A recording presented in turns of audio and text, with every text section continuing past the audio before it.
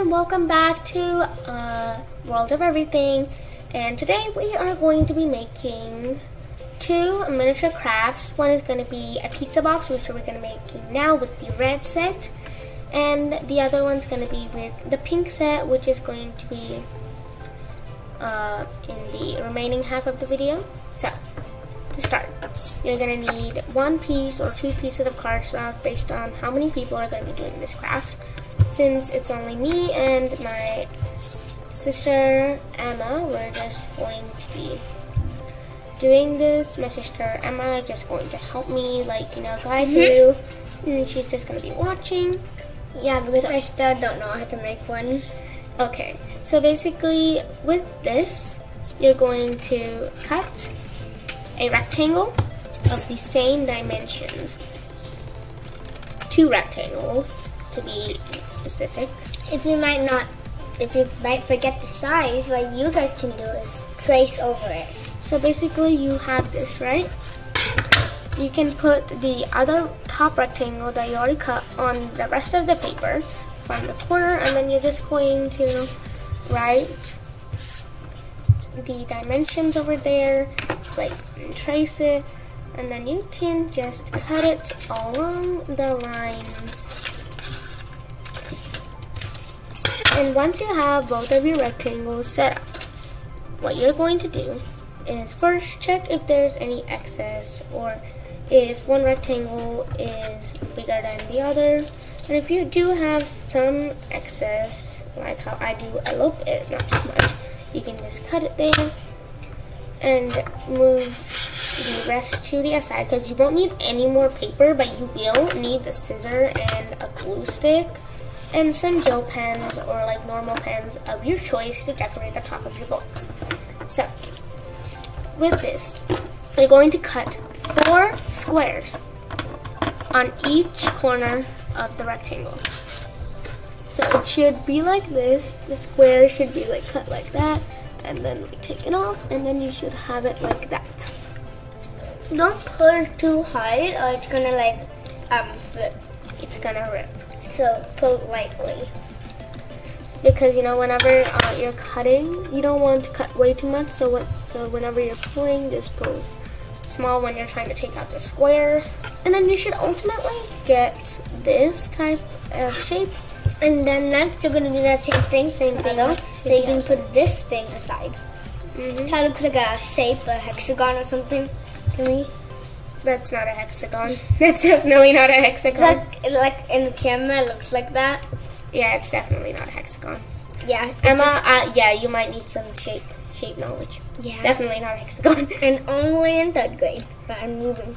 She's only in 3rd grade, and she's just joking. That's just a joke. She does know a bunch of shape. That is not a hexagon, and she does that. It looks like it to me. It looks like a Minecraft person. Minecraft? Yeah. Okay, so after the discussion of Minecrafts and stuff, we're going to move on to the next. So we have two of these. Okay, so you're gonna bend them, as shown. You're just gonna be bending them like that for each side.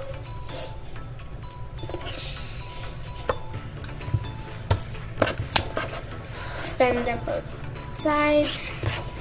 And yeah, one more thing. Remember to cut your squares the same length. And then once you have bent them, you're just going to unfold them, and then they should ultimately look like these, like this box. Basically, there's 2 boxes, and then we're just going to stick them. So you're gonna take this glue stick, or you can just take liquid glue. Honestly, I would rather opt for the glue stick. Yes. Okay, so with this box, you see the long rectangle side on the outside of the box. You're just going to glue that.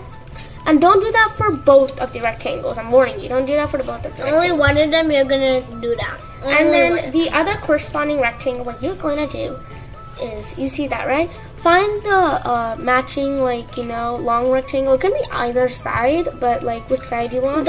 If you want your box to be this type, You have to glue the small part. Yeah, that was kind of off like the camera part. So what she's talking, if you want it like this way, like vertical, then you should like use the smaller rectangles and glue it there. But we glued the big one, so we have to use this one. Yeah, and then since we have this one, unfold that like that, unfold that, and then glue the unfold piece over there.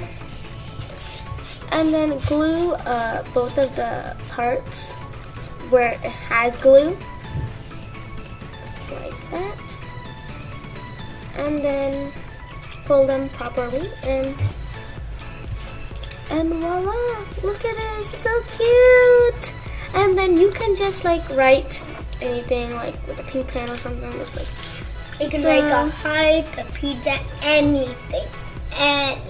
Because it doesn't have to be a pizza box. Like you can make a present box, a donut box.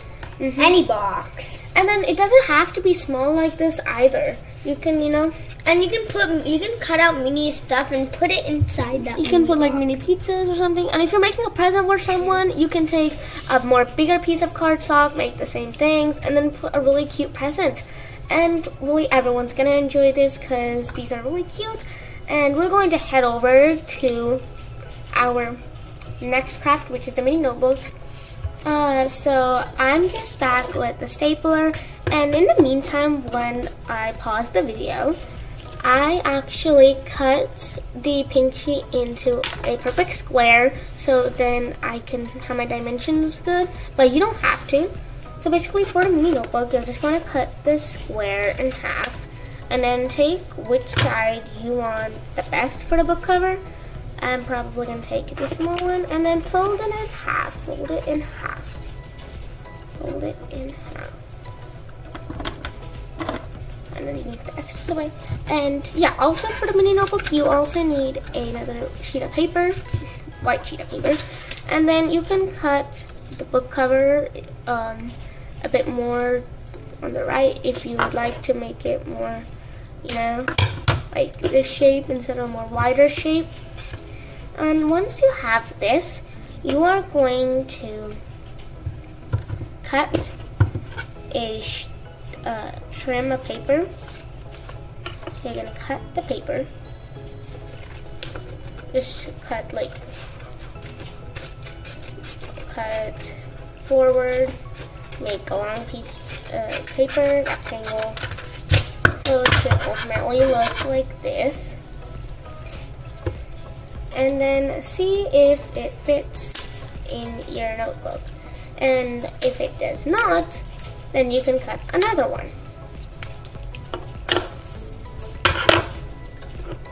So let's just cut another one.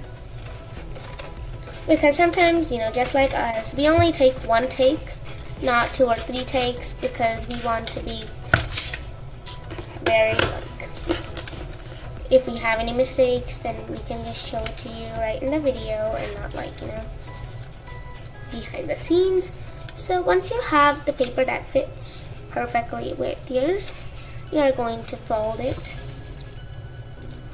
And don't fold it in half. So first, get the paper to the middle of here, and then fold it there. So you know how much you need to fold it for each fold. So, okay, so now that you have that, you're going to fold it zigzag. So like this, and that, and this. So keep on folding it after you've got your measurements from how much to fold it in the book.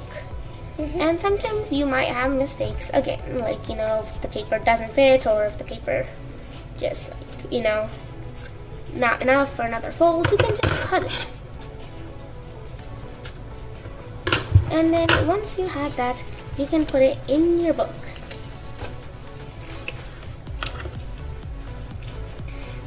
And most probably you might have excess like this. So before you staple it, you're going to cut the excess off. And when you cut the excess off, you'll have your papers like this.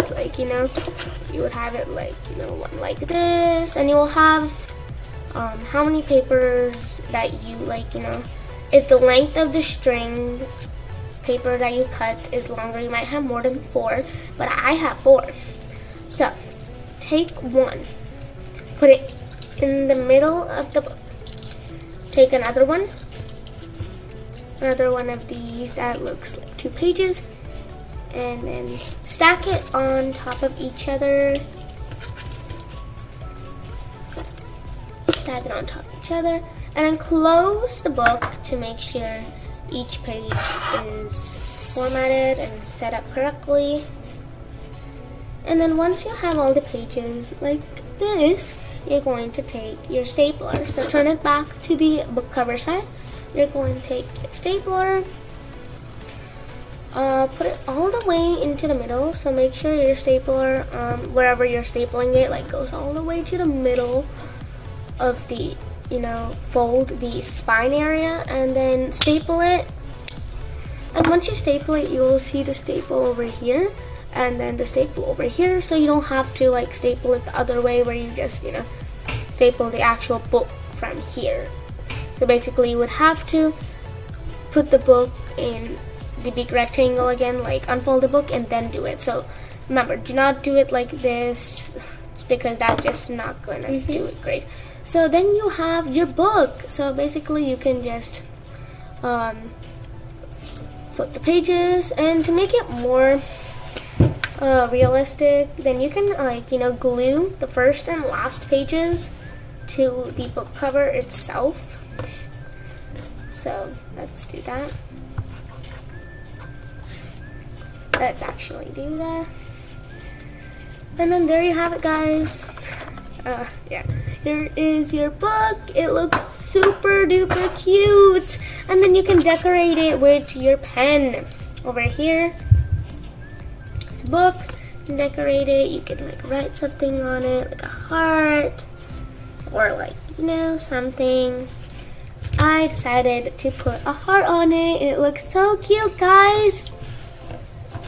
I hope you guys enjoyed today's video with the book, miniature notebook, and and the pizza boxes, which are also super duper cute. And we'll be posting more videos like these soon.